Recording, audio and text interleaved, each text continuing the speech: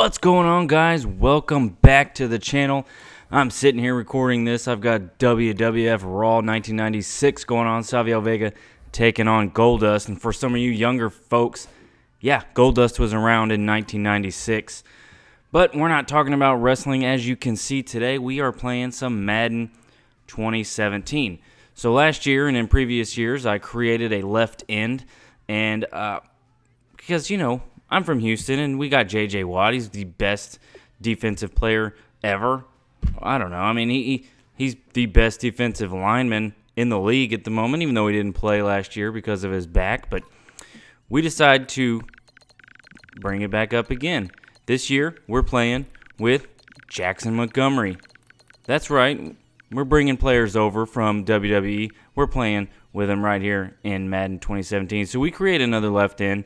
We create with number 77 to 75 for this left end. He's a little leaner, a little smaller than normal, but you know, we pump up his build, if you will, give him a little tan, not too tan. You know, Jackson Montgomery being from the South and everything. So we go through this whole draft process. We get drafted by almost said the Saints. I don't know why. The Raiders. Now, I did a fantasy draft where every player is put into the pool and all the teams draft again. So nobody, well, for the most part, I think Colin Kaepernick still ended up with the 49ers. But as you can see here, we have Ryan Tannehill as our quarterback here on the Raiders. Melvin Gordon, our starting running back, followed by Jaquiz Rogers and Fred Jackson, kind of the old-timer there in the backfield. We got Larry Fitzgerald, Michael Crabtree on the Raiders. He didn't get to go to a different team, but as you can see, that is our receiving core. Larry Fitzgerald, of course, leading the pack there. And Travis Kelce, our awesome tight end. There we go. Jackson Montgomery starting for the Oakland Raiders. As we take a look at the right ends and moving into our middle or left outside linebacker, we have Jerry Hughes. Middle linebacker, Jake Ryan. Now, we didn't get a lot of great guys. You know, we got Travis Kelce and we got Larry Fitzpatrick.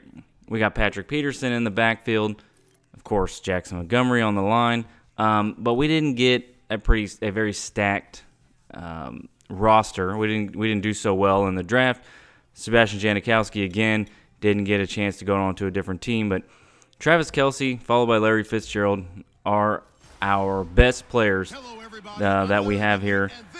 So we're going to start this season off. Oakland Raiders, and the last time we did this was with Midas Well. He ended up on the Seattle Seahawks, but that was last year. Here we go. Overall 76, power moves at 82. We went as, like I said, middle of the pack draft area.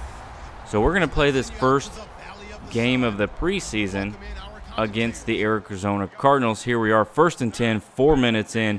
Oakland's already up 7-0.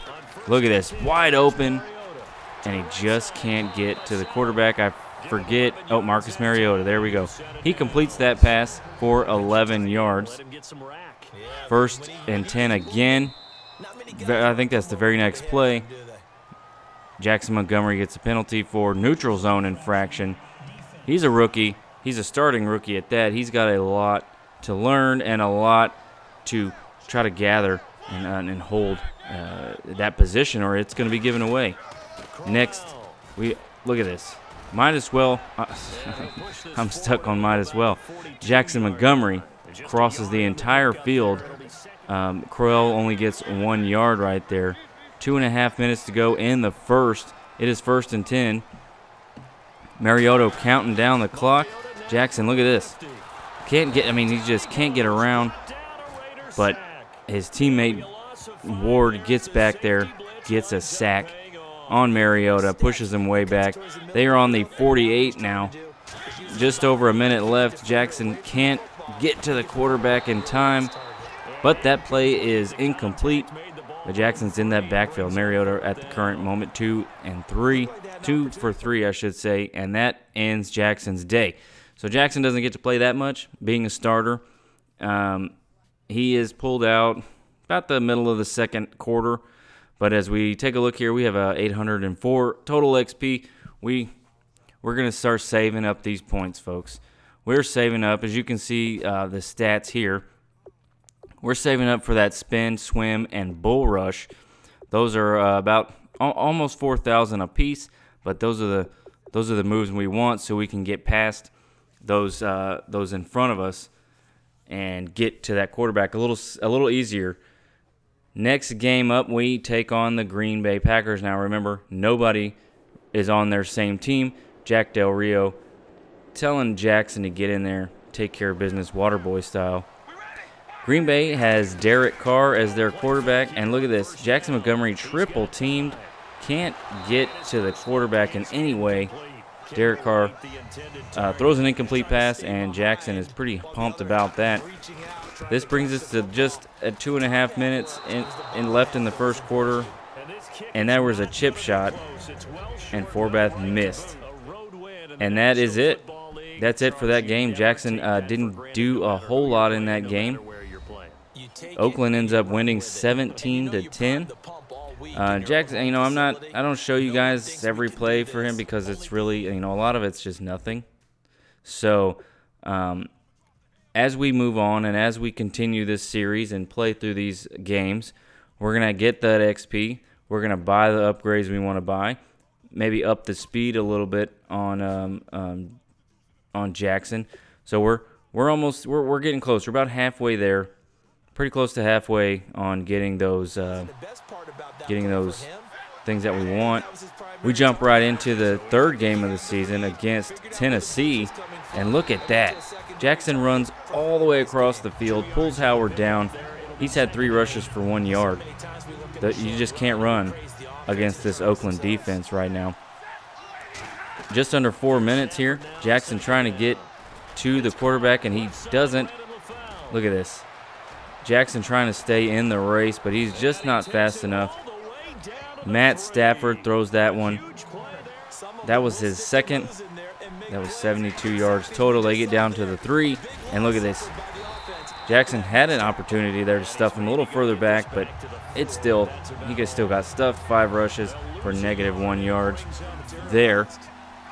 Just over 2 minutes now. Still 0-0. 3rd and goal. Jackson can't get past his defender. They score a touchdown. Matt Stafford with a touchdown right there, and that puts Tennessee up 7-0.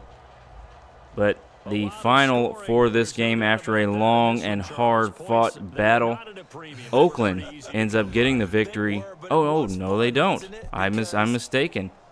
Tennessee stuck it out, 28-26. I apologize. I thought we went 4-0, but apparently not. 2,400. We are about 1,500 points away from getting those upgrades that we want. Now into the final preseason game against Seattle. Look at this. Jackson can't get past his defenders, but it doesn't matter because Jake Ryan comes from the middle of the pack there and gets a sack. 2nd and 9. The game is almost coming. What am I saying? The first quarter is coming to a close almost. Teddy Bridgewater is the quarterback for Seattle. Jamal Charles is that running back. And look at that across the middle. Steve Smith Sr. Look at that. He is just doing what he can. 3 for 5.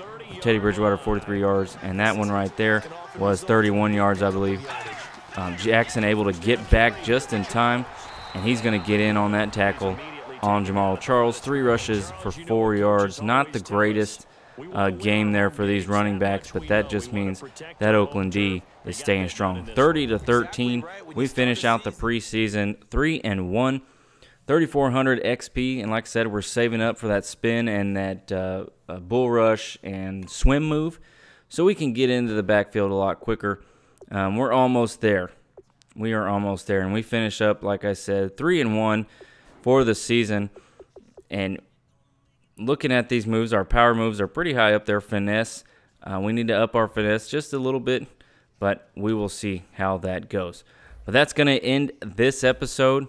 We advance into the first week of the preseason. Into the regular season, where we take on New Orleans.